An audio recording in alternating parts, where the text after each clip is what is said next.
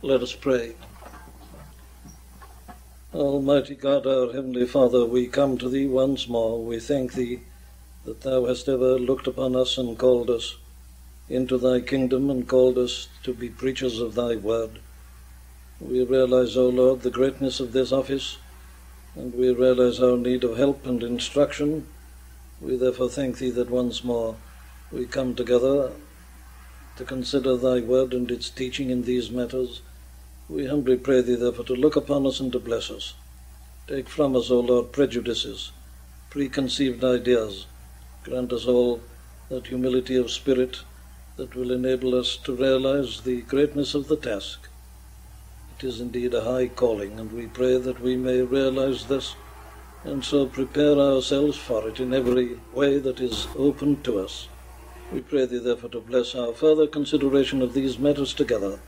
We ask it in the name of Thy dear Son, our Lord and Saviour, Jesus Christ. Amen. Well, now we are still looking at this whole picture in general of a man standing in a pulpit and preaching to a number of people. And we've arrived at the point when we've looked at the preacher and his preparation and what he has to do in general. But now it seems to me to be equally essential that we should look at the people who are listening to him, the people who are sitting in the pews. After all, he is preaching to them. He's not just getting up there, as I've indicated, to voice certain of his own ideas and opinions, nor to give any kind of theoretical or academic disquisition on the teaching of the Scripture. He is there primarily to address the people who've come together in order to listen to him and to what he's got to say. So this raises the question, for me to put it in the form of a question, what is the relationship between the pew and the pulpit, between the people who listen and the man who's preaching? This, of course, has become quite an acute problem at this present time, and in a new way. The old traditional idea of this relationship seems to be going. It's being questioned, itinerant, and queried very seriously. And clearly this has reference to the last subject which we dealt with, which was the training of the preacher. Obviously, the relationship between the pew and the pulpit is going to have its effect upon the training of the preacher, and this is something that is being manifested in practice at the present time. Now, there can be no doubt at all that the new factor in this matter is that the great emphasis today is being placed upon the pew. In the past, let's admit, there may have been too much of a tendency for the pulpit to be almost independent of the pew. And the people in the pew perhaps revered the preacher, sometimes almost to the point of idolatry. You remember the story perhaps of the poor woman going out of a service in a famous church in Edinburgh, where a great and learned professor had been preaching. And somebody asked her on the way out whether she'd enjoyed the service, and she said she had. And then he asked her, were you able to follow him? She said, far be it from me to presume to understand such a great man as that. Now, that was the old attitude, you see, but that has gone. That's no longer the case. And we are now in a new position in which the pew is asserting itself, and I think more or less trying to dictate to the pulpit. This is something which is stated in many different ways. I've got some statements of it here from different angles. One man, for instance, says, the world is dying for want, not of good preaching, but of good hearing. That's a criticism of the listening of the pew. And so he feels that the great problem today is good hearing, not good preaching. But then the real emphasis is this emphasis upon modern men and the modern situation confronting us. Here are statements made by a theologian who is becoming popular, not to say notorious, on the continent of Europe, He says, moreover, it is of no genuine help to a Christian trying to find his way through God's world of this day and this place.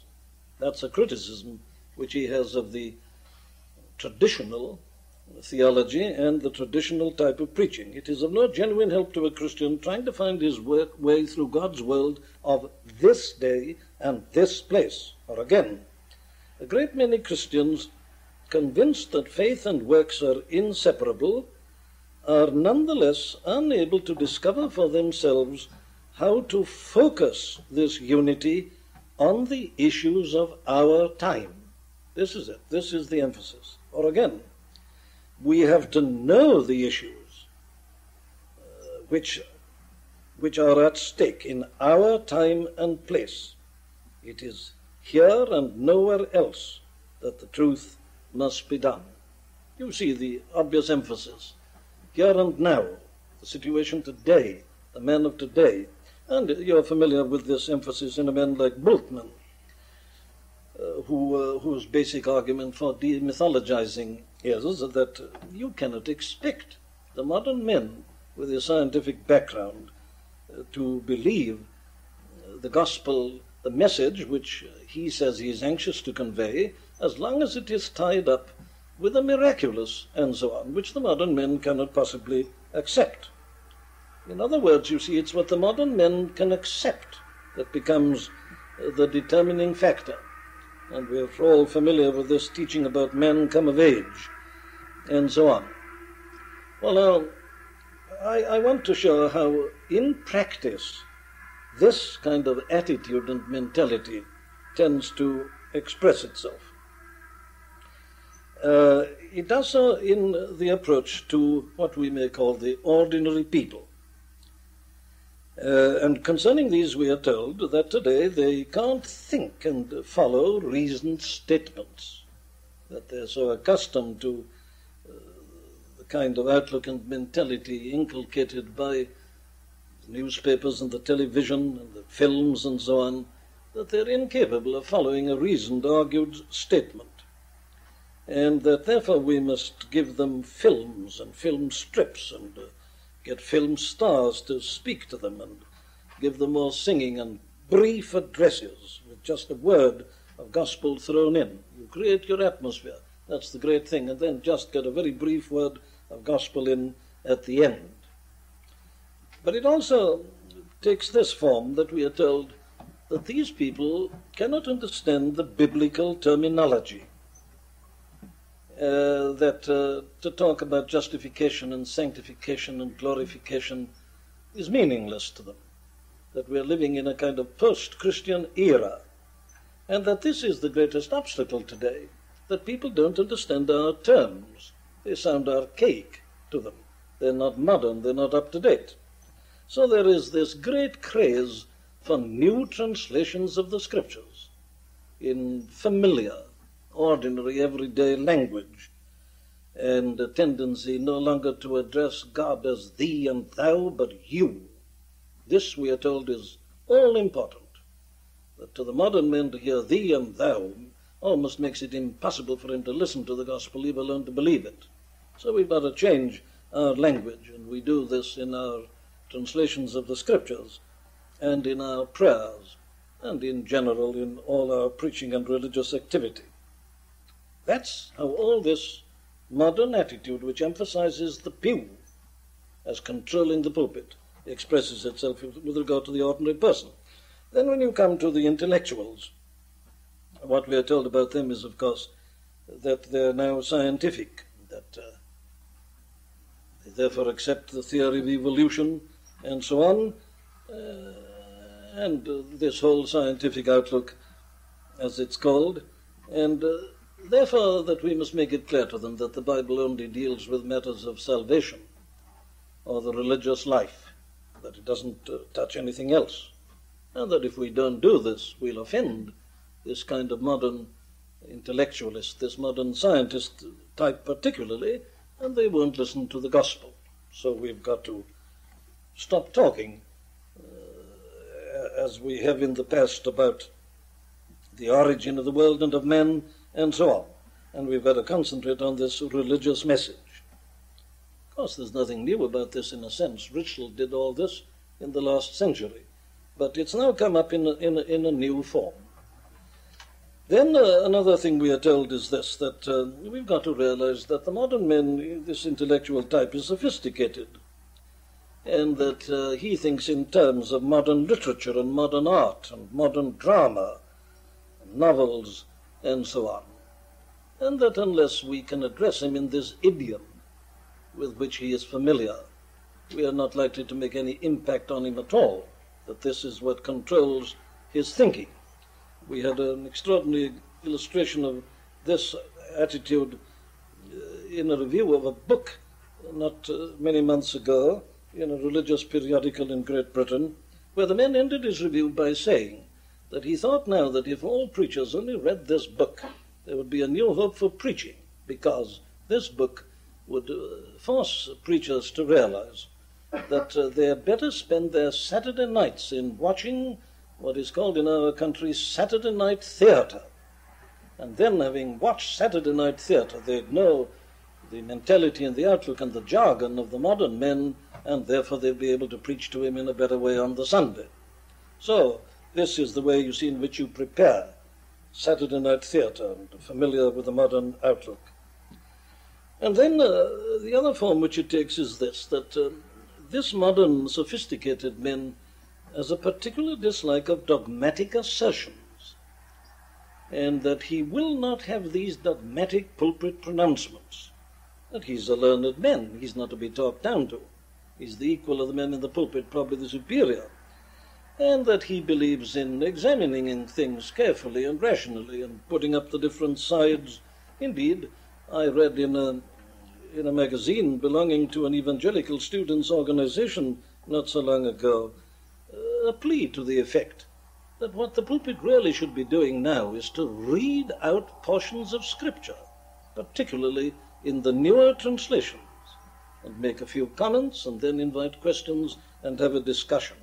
And so you have an intelligent service, instead of this one man standing up and laying down the law, as it were, and telling other people all about it. This participation on the part of the pew. So the man in the pulpit really is just there to read the Scriptures in an intelligent, slow manner, according to these different translations, and then the discussion. There is the sort of statement of the mentality and the outlook.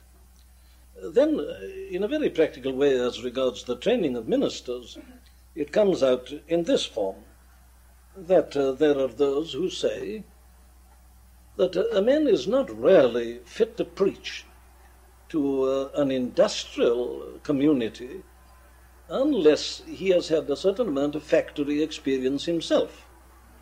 And there has been a proposal, quite seriously, that all ministers, having finished their academic training, should then go and work in a factory, say, for 6 months, in order that they might get to understand the outlook and the mentality of the factory worker, that they might get to understand his language and how he expresses himself, and that it is well nigh impossible for him to preach to them unless he has had this experience. Now, there I've stated the position to you in general, and the question before us is, what are we to say to this? To what extent is the pulpit, is the pew, to control the pulpit? Well, I want to suggest to you that this new kind of thinking about these matters is entirely wrong, completely wrong.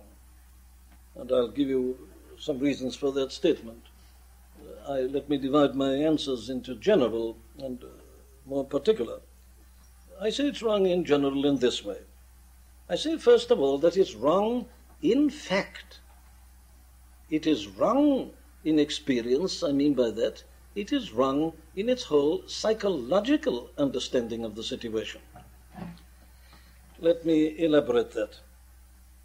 I shall never forget, and I put it in this form because I think it helps to make the point clear, I shall never forget preaching, some 25 years ago, I suppose, if not more, at a college chapel in the University of Oxford on a Sunday morning. And I had preached in exactly the same way as I'd preach anywhere else.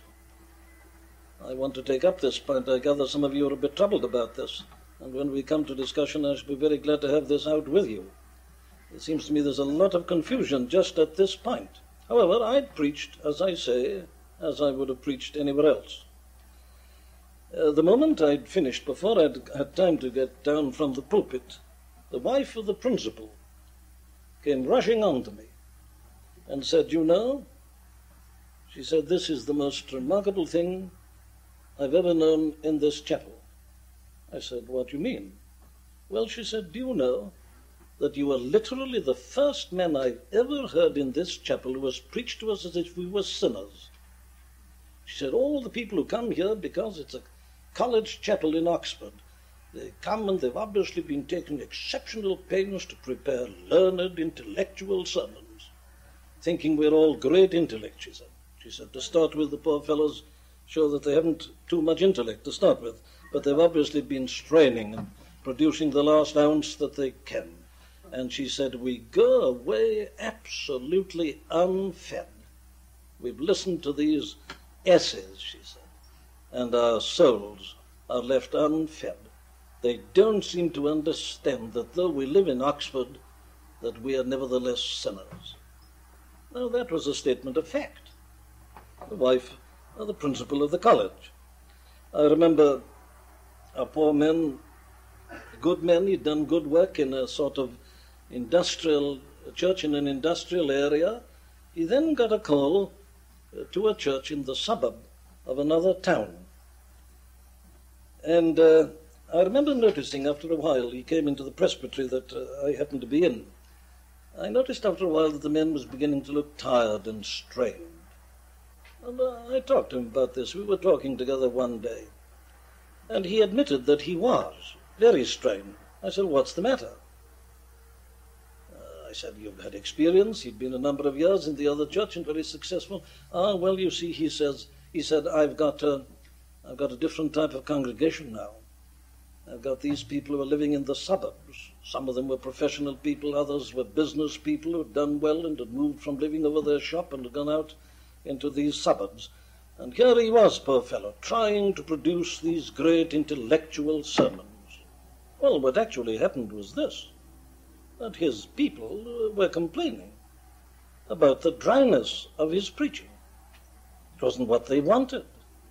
And indeed, I have very little hesitation in saying that the poor man ultimately killed himself. His health broke down, and he died at a comparatively early age, through having this entirely wrong notion. It wasn't what the people expected at all.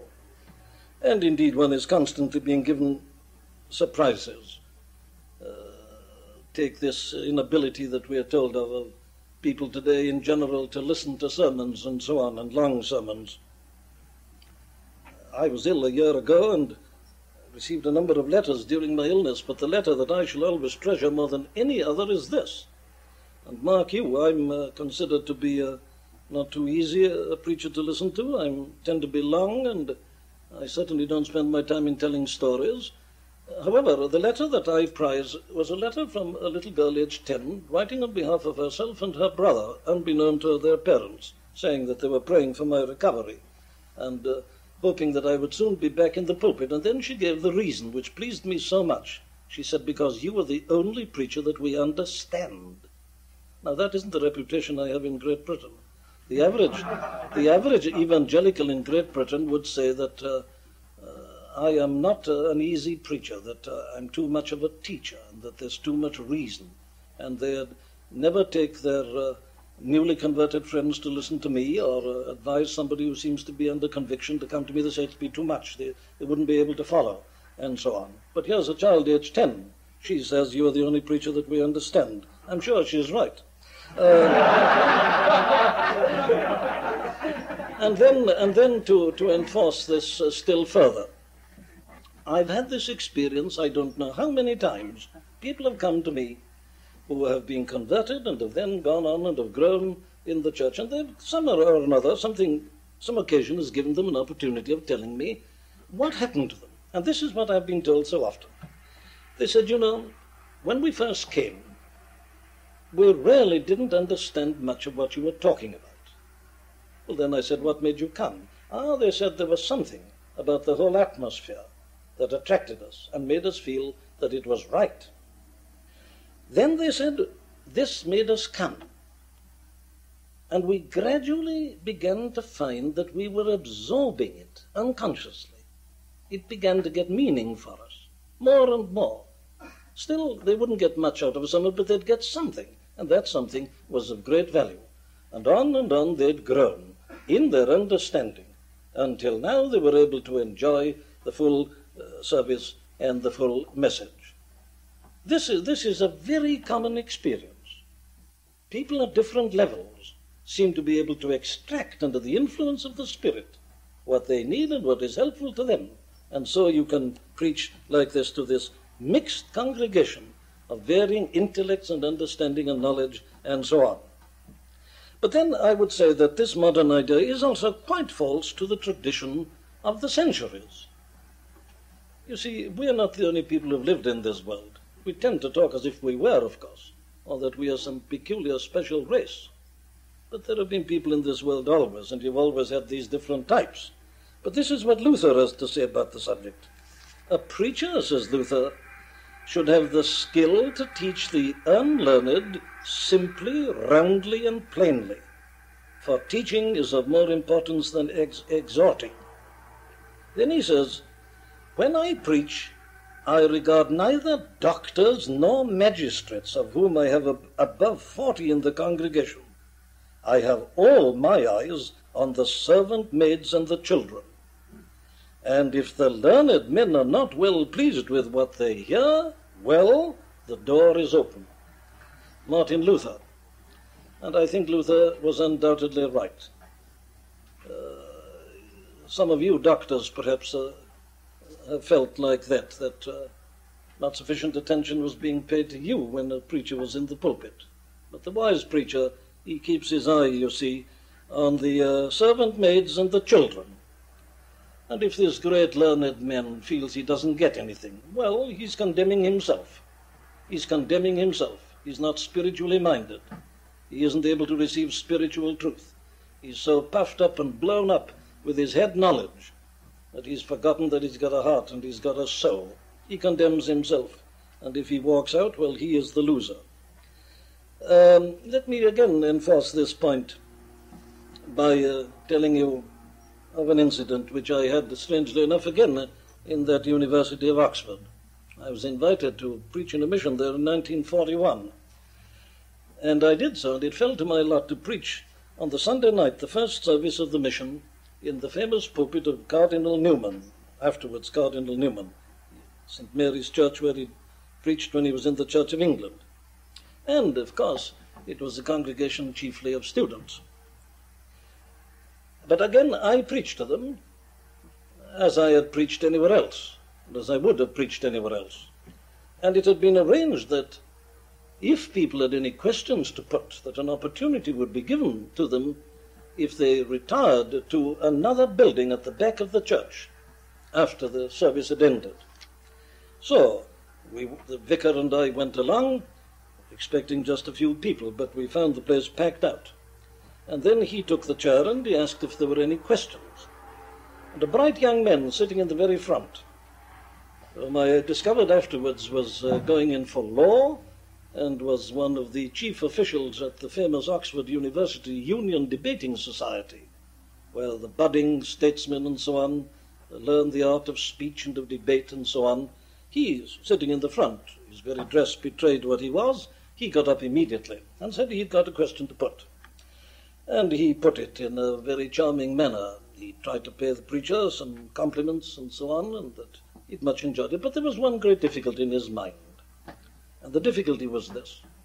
He really couldn't see but that sermon which he'd listened to, which he admitted was well constructed and well presented, he couldn't see really but that sermon might equally well have been delivered to a congregation of farm labourers, agricultural workers, and sat down, and the place roared with laughter. So the chairman turned to me for my reply, and the reply I gave was this, and it's still the reply.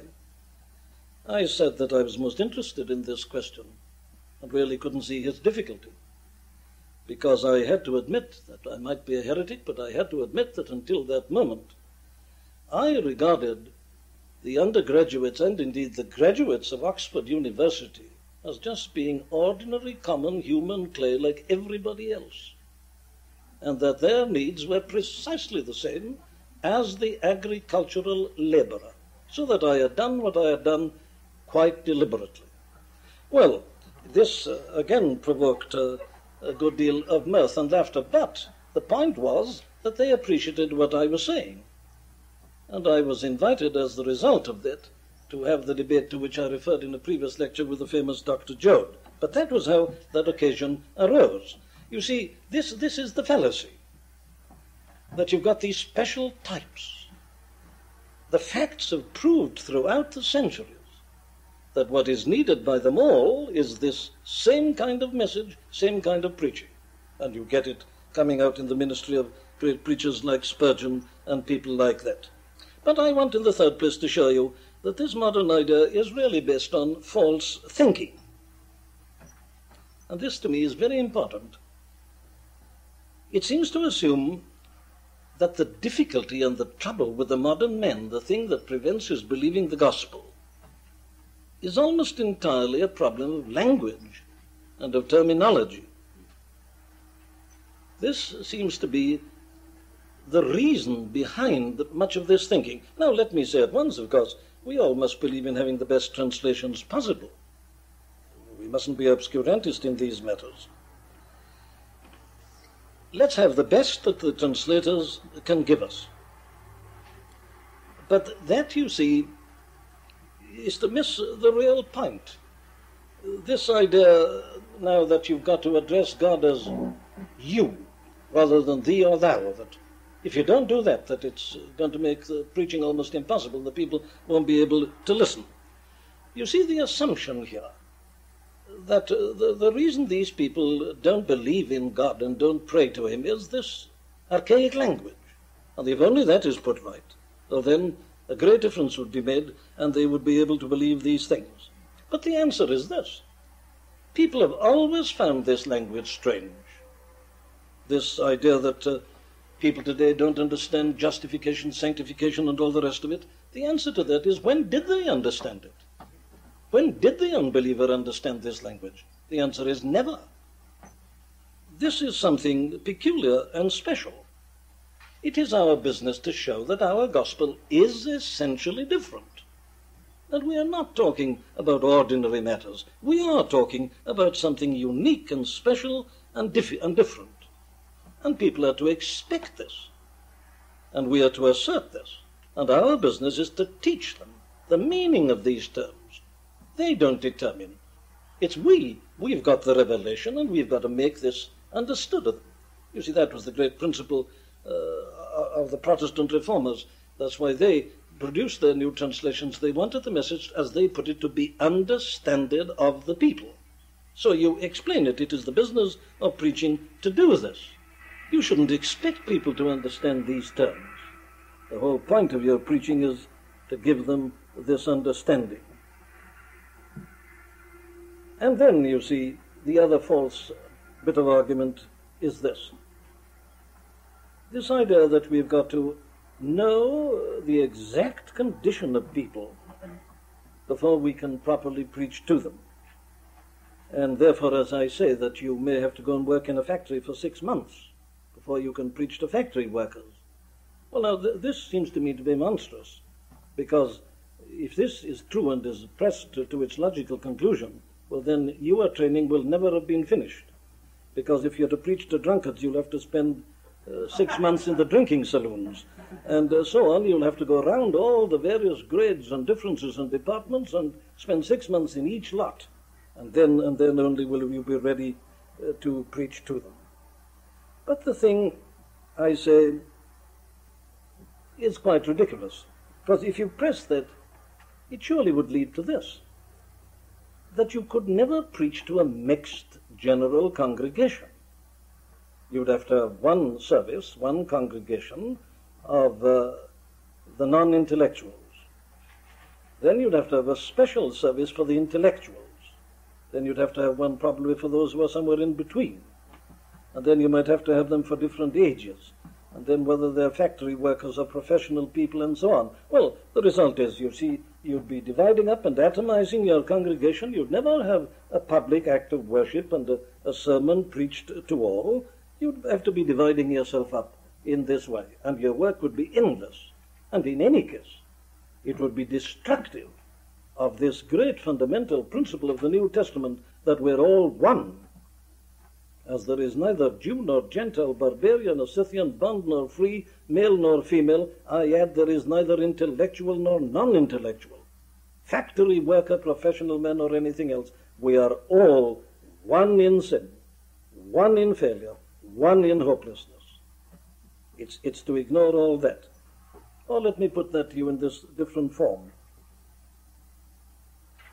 Having spent the first part of my adult life as a physician in medicine, I've often been interested in the difference between the work of the physician and the work of the preacher.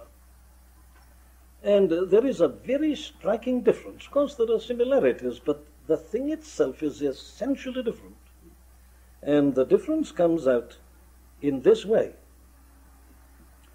What does the medical physician do? Well, the first thing he does, of course, is to ask the patient to give him an account of his symptoms and his troubles, his aches and his pains, where it was, how long he's had it, how it began, has it varied. All this he has to go into in great detail. Takes the history of the case. Having done that, he takes the family history. It may throw considerable light upon this particular ailment. It may be a familial disease, and so on. So the family history is also very important. And then, of course, he proceeds to make his examination. Now, without this detailed, specific, special, personal knowledge, the physician cannot do his work. And it's at this point, I say, there is such a striking contrast between the work of the physician and that of the preacher. The preacher does not need to know these personal facts concerning his congregation. This is a point, of course, that comes up in another connection, because people who are interested in giving testimonies and who believe in the value of that and so on, they attach great significance to this, that a man hears of somebody else who had his weakness and sin and so on. Here's a man getting up and saying how he was delivered from that, he was helped, and so forth. Well, now, I say the difference is this. The preacher doesn't need to know this. Why not? Well, because he knows that all these people are suffering from the same disease, which is sin, every one of them. The symptoms may vary tremendously from case to case, but his job is not to medicate symptoms, it's to treat the disease. So that the preacher should not be over-interested in the particular form that the sin takes. Indeed, I'm very concerned about this. It becomes a very important point not only in preaching, but also when you give personal counseling and interviews to people at the end of your service. Some of these people will come in and talk to you, and you will find almost invariably that they'll want to talk about their particular sin. They've got hold of the notion, somehow, that if they got rid of this one thing, all would be right. That's the thing that you and I have to correct. We have to show them that though they get rid of that particular sin, they're still in as great a need as they were before. And that the business of salvation is not merely to get rid of particular problems, it is to put the whole man right in his relationship to God. So the preacher, he doesn't need to know this specialized, detailed facts about his people, because he knows that there is this general, this common need. And it is a part of his preaching to reduce them to that common denominator. He's got to show you a self-satisfied Pharisee that his need is terribly great. It's as great as that of the publican, if not greater. He's got to show you a great intellectualist who boasts of his knowledge and his understanding that he's guilty of a terrible form of intellectual pride, which is one of the greatest sins of all, much worse than many sins of the flesh.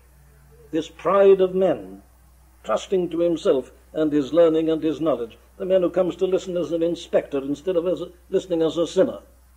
He's got to be convicted. He's got to be reduced. So, you see, the preacher is in this position that he doesn't need to go into these different sections.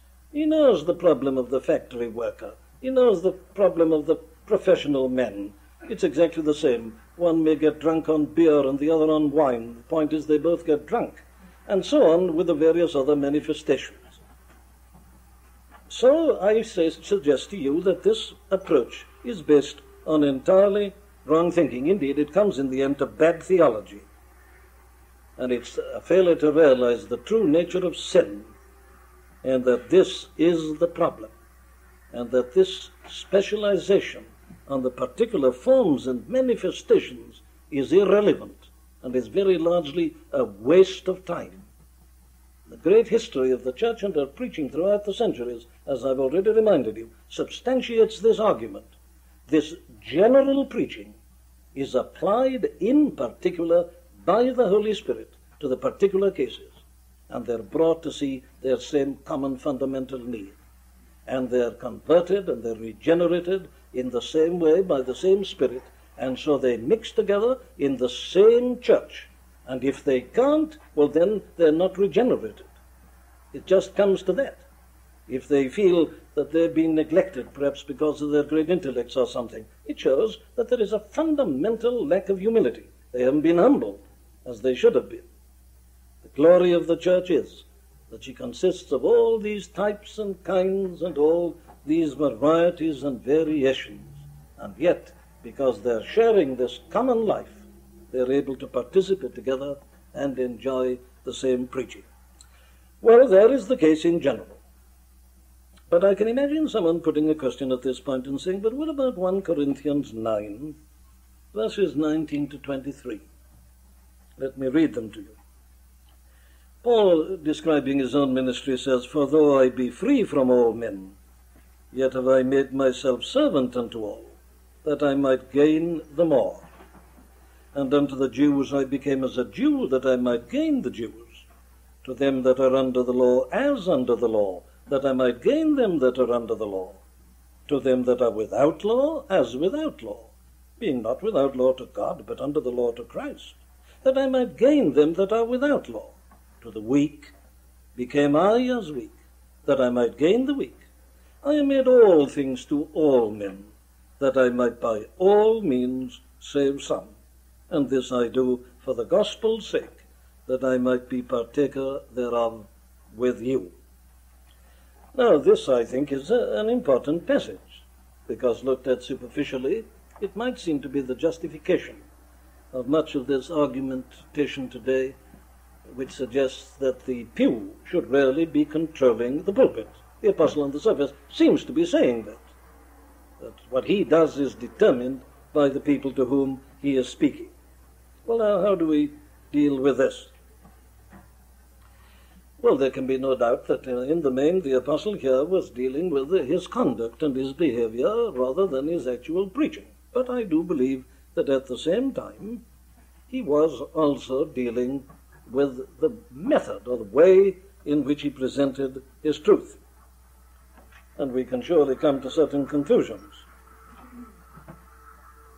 This apostle, of all apostles, but it was true of all the others also, obviously does not mean that the content of the message varies with the people.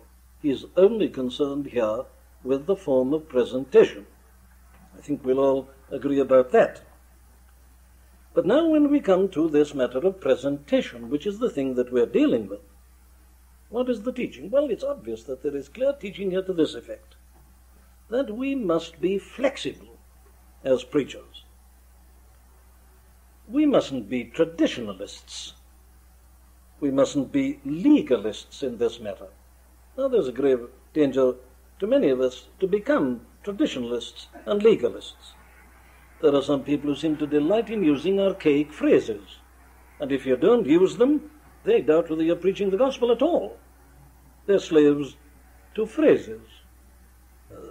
I've known certain young men who've developed a new interest, for instance, in the Puritans, who start speaking as if they lived in the 17th century. And the thing is quite ludicrous. They use phrases that were current and common then. And they even tried to affect a kind of stance and appearance, which I imagine was characteristic of the Puritans, but which is no longer characteristic of Christian people. And they affect mannerisms. Now, surely all this is entirely wrong. We should not be interested in the incidentals or the temporary or the passing things. We should be interested in the principles and the things that are permanent. And that is what the apostle, of course, is saying. He had to fight, a great fight over this whole matter, as you know. He's been dealing with the question of meats offered to idols in the previous chapter. He has to deal with it again in writing to the Romans in chapter 14. People were tied by traditions belonging to their unconverted existence. And they were in genuine trouble about this. The Jews were in trouble, so were some of the Gentiles, over these meats offered to Gentiles and so on. You remember the argumentation. Now, what the apostle is always saying is this, that while you hold on to the essentials, you must be elastic with regard to things that are not essential. Because he has to qualify this. He's concerned about the weaker brother. You don't trample on him. You try to help him. And you even cease from doing things that are legitimate to you if they're an offense to your brother. Wherefore he says, if meat make my brother to offend, I will eat no flesh while the world standeth, lest I make my brother to offend. Conscience not thine own, but the other also, and so on. But this is the thing that he is saying, and saying very plainly and clearly, that you mustn't allow prejudices to stand between people and your message. You mustn't allow your own personal foibles. You must be doing your utmost to help these people to whom you are preaching to come to a knowledge of the truth. So you don't, when you're preaching to the Gentiles, you don't go and insist upon certain things which certain Jewish Christians are still insisting upon. They're insisting upon them wrongly. But there it is, they are. You mustn't do that. Now, you remember Paul had to withstand Peter to the face at Antioch over this very matter. Peter had got into a muddle over all this, and Paul had to correct him publicly. He tells you that in Galatians 2. That's the sort of thing with which he's dealing here. I sum it up in modern terms by putting it like this, that it is always our business to be contemporary. Our object is to deal with the living people who are in front of us. I mustn't go into the pulpit with some wonderful picture which I may have and which to me is ideal of the Puritan preacher of 300 years ago and act as if I were that to these people who are in front of me. I'm doing harm if I do that. It would be an offense to them. It would be difficult. It's not essential to my message at all. I can learn from them, but I mustn't be a slavish imitator of them. I am helped by their knowledge of the truth and their expositions, but the things that were merely incidental, the things that were passing and temporary, I mustn't hold on to those and make these almost as essential as the truth itself. You are familiar with the kind of thing I'm saying. Well, now, this is the argument, surely, of the apostle, that we must have this elasticity in our actual mode of presentation. But let's be clear even here that there are certain limits even to this principle which we are granting. We mustn't be archaic and legalistic, but there are limits. And one limit, obviously, is that the end does not justify the means. This is a very common argument today. They say, but people are converted as the result of this. The end justifies the means. We don't accept that Jesuitical argument, and we have good reasons for not doing so. The end does not determine the means nor justify them. Secondly, our methods must always be consistent and compatible with our message and not contradict the message. Here, I feel, is a most important point at this present time.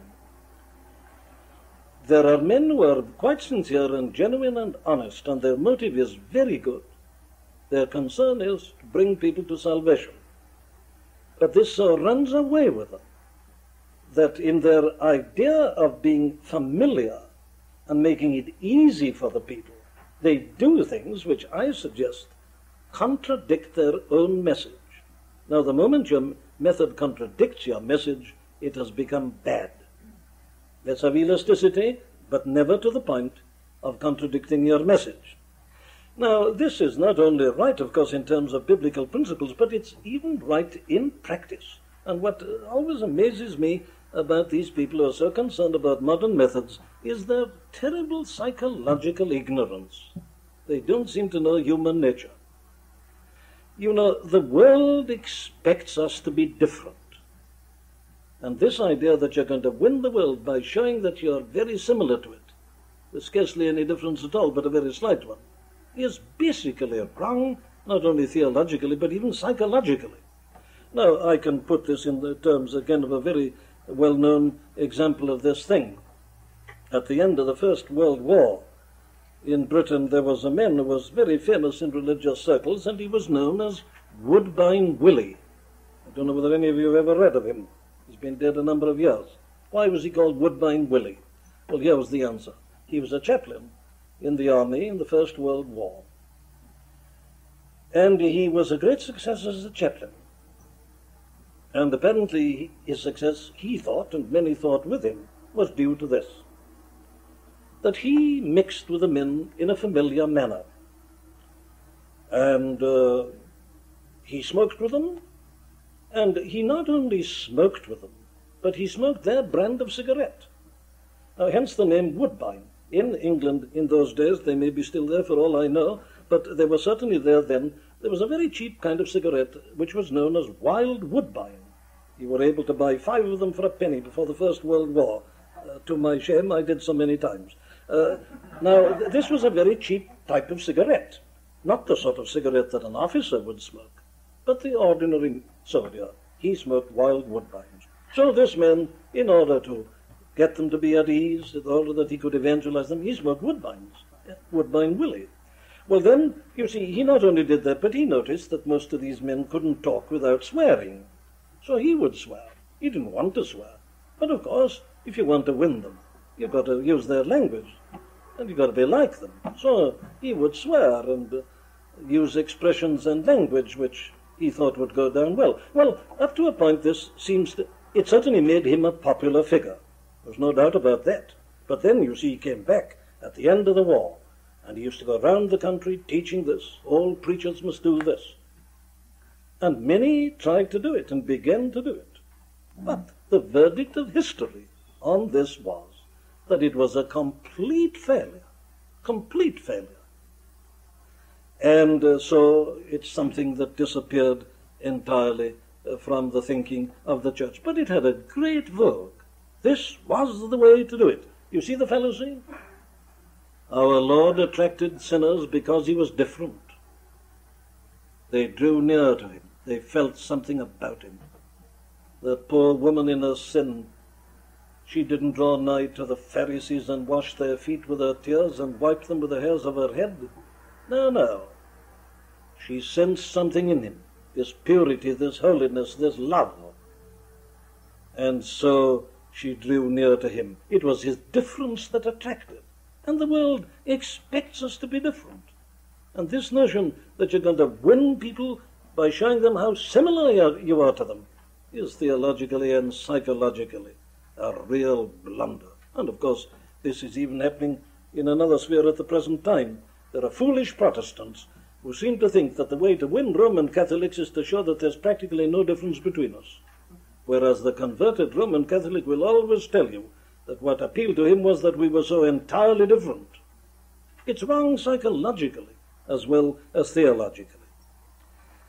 And so I go on to point out that this must be wrong for the reason that the subject matter with which we're dealing with is so different.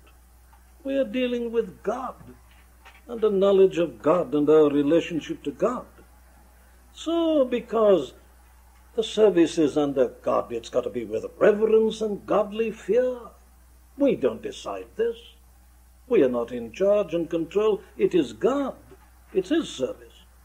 And he has to be approached with reverence and with godly fear. Furthermore, light entertainment, easy familiarity, jocularity is not compatible with the seriousness of the condition of the soul and its lost estate and its need of salvation. And not only that, such methods cannot bring out the truth. And our business is to preach the truth. These methods may affect people, they may lead to decisions. But our object is not merely to get decisions, it is to bring people to a knowledge of the truth. And beyond this, we must never give the impression that all that is needed is for people to make a little adjustment in their thinking and ideas and terminology. That is to militate against our message. Our message is that every man needs to be born again, and that whatever may happen to him short of that is of no value whatsoever from this standpoint. The unbeliever is all wrong. It isn't merely his ideas of modern art or of drama that's wrong. Everything about him is wrong. And his particular views are wrong because his whole view is wrong. The rule is, seek ye first the kingdom of God and his righteousness, and all these other things shall be added unto you. But if you put all your emphasis on these other things, instead of on seeking first the kingdom of God, well, you're doomed to failure, and you are doing despite to the message that has been committed to you. No one has ever been reasoned into the kingdom of God. It is impossible. It's never happened. It never will happen. We are all one. The whole world lieth guilty before God. We are in the same condition. And so I argue that all that passage in 1 Corinthians 9 teaches is that we are to do our utmost to make ourselves clear and plain and understood. We are never to allow our own prejudices or foibles or things that are incidental to the message to be a hindrance to the message. We are to be all things to all men in that sense and in that sense only. So I end by saying that the real trouble with this outlook is that it forgets the Holy Spirit and his power. We've become such experts as we think in psychological understanding, dividing people up into groups and nationalities and saying that's all right for one nationality and not for another. You know you deny the gospel when you say a thing like that. There is neither Jew nor Gentile, barbarian nor Scythian, bond nor free. And if you think you can explain a thing away in terms of nationality, you are denying the gospel. This is the one gospel, the only gospel. It's for the whole world and the whole of humanity. And mankind is one. And we have fallen into the grievous error of adopting modern psychological ideas, and in the end we use that to evade the truth, sometimes to protect ourselves from the message, and certainly often to justify methods that are not consistent and consonant with the message which we are privileged to deliver. Very well. I leave it at that for this afternoon, and will complete it, God willing, tomorrow afternoon. We do hope that you've been helped by the preaching of Dr. Martyn Lloyd-Jones. All of the sermons contained within the MLJ Trust audio library are now available for free download. You may share the sermons or broadcast them. However, because of international copyright, please be advised that we are asking first that these sermons never be offered for sale by a third party. And second, that these sermons will not be edited in any way for length or to use as audio clips. You can find our contact information on our website at mljtrust.org. That's mljtrust.org.